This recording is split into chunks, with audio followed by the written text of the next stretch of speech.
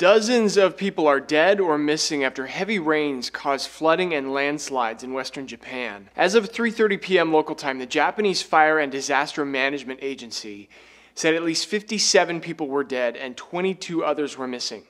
But multiple media outlets report both totals have risen since then. Hundreds of homes and structures have been damaged and millions of people have been evacuated. The Japan Meteorological Agency issued heavy rain warnings and advisories for much of Japan. The rain started late last week.